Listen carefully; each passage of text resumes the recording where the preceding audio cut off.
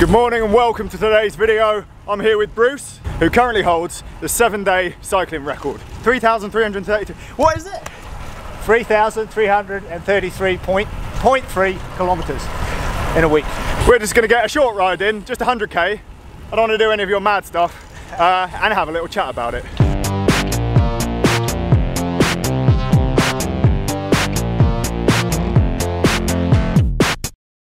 What do you reckon, a quick cinnamon bun in Windsor?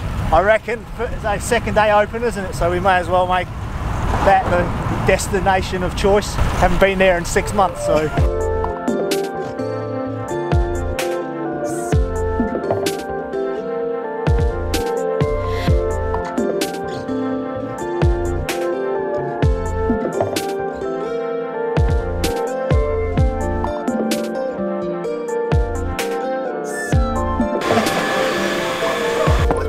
Bike side.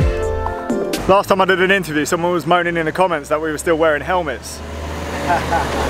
Like, they don't want to see our helmet here. Safety on the bench. You covered 3,333 kilometers, 0.3. Yeah, 0.3. In 7 days. One, you broke the record by a long, long way. What was the existing record? 2,842 kilometers. 2,842. So you smashed it, and you chose to do it in Thailand. Why Thailand? I went there a number of years ago, and just the surface of the road's so good, the weather's always so good, and you, just the speed you can ride compared with the UK conditions is, you know, like out there I can ride at 30 plus k an hour nearly all of the time for about 40 watts less output than I'll be putting out here to do 28 k an hour. Yeah. So that's a big difference. Like percentage wise on the watts, it's about 15% less. Do a ride out there and you push on the pedals a bit, you'll average 33 k an hour. What wattage were you averaging when you were riding along? I think my average for the whole thing is about under 140, like for the whole week. There was a couple of days where I averaged like 120. Yeah. You know, 125. So low. People are like, how are you managing this at that?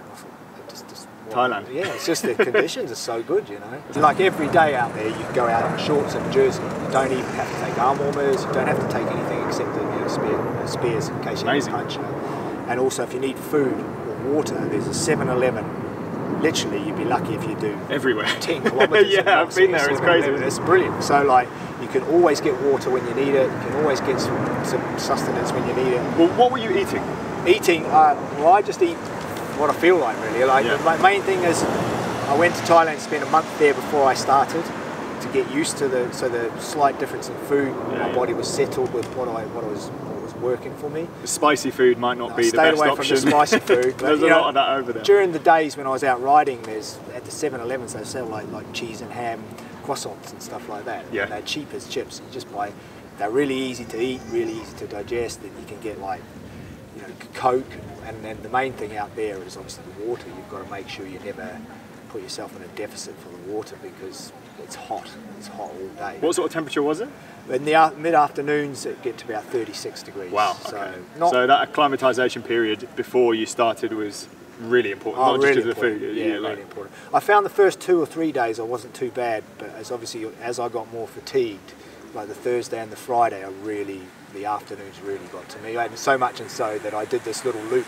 It was only about 8 miles round or 8 kilometres round, and the reason I did this loop is it would go through a little forest on one side and then down a highway on the other side. It was quite a fast loop as well. Yeah. But the main thing was to get into the shade for half the loop, so I could like have a bit of relief from the sun pressure, you know. So how many hours a day were you on the bike? So his first 5 days is about, I don't think I did less than 17 hours. It was 18 and a half. Start at midnight, finish at 7 or 8 o'clock at night. Put my Strava on just literally to, I did the first 4 days private just because I didn't want any negativity to get into my head, you know. And also I wanted to get to the point where I sort of knew I was going to get the record done before I put it out there. Yeah, you were a bit secret about it. Yeah, I mean, I think this time there's a saying, isn't there, if you tell people about stuff when you've done it rather than before you do it, you know. So I got to that. I've had stuff in the past where the negativity or some comments got in my head because you're so physically and mentally fatigued from the hours and the time, it can really affect your mind. So, yeah. So I decided that the best option was to not put it out there until I was in a position where I knew I'd get it done, and then the negativity doesn't creep in the same way, you know. So the rules actually say you can do it on any bike. You could have done it on a TT bike. Why didn't you? Yeah, the rule is you've got to do it on one bike. You can ride any bike, but it's got to be the same bike for the whole week. The reason I rode a road bike rather than a TT bike is nearly all my miles are done on a road bike anyway. And it was more about comfort issue, you know, like you're not trying to do, it's not a speed thing, it's a endurance thing, and comfort really starts to play a part in the end. You know, if you're riding on a bike that's shaking you to bits for a week, you know, I can't remember how many hours, 112 hours I think it was for the week. If you spend 112 hours on a bike that's uncomfortable, it's gonna get pretty hard. So it's about the comfort is why I rode a road bike, you know. So the whole absolutely amazing ride is on Bruce's Strava. I'll flick up a few of the stats here, but also link down below if you want to give him a follow on Strava, because he always does some amazing rides and it's quite cool to actually follow that and see. Average day for him is like 250k. What I want to know, Bruce, is what's next? It's good when you get one of these things done because you're mentally in a good place, and a lot of this stuff is a mental game more than it is physical. You know, you need to be in the right frame of mind to tackle one of these things because it takes a lot of mental energy up. So I was going to look at doing the Le Joggle. I've tried that twice, and both times it got close but had problems. So I want to do that, but obviously with the COVID situation this year, the planning for that has now probably been put back until 2021. So I still want to go and do it because it's niggling. Yeah, that I've been close. But it's got to be the right time of year and everything as well. It's got to be warm. It's got So my next one is I'm going to go back to Thailand at the end of the year is my plan. I used to have the month record. Mark Beaumont took that off me when he did his round the world in 80 days thing. So I'd like to have another go again that back, and from my experiences in Thailand last year, it's got all the right conditions, environment, everything's perfect for it. So I'm going to go back and see if I can concentrate for a month really and have another go at that. Where's your cinnamon bun gone? It's still up there. You got to eat. Have it. Priorities, mate.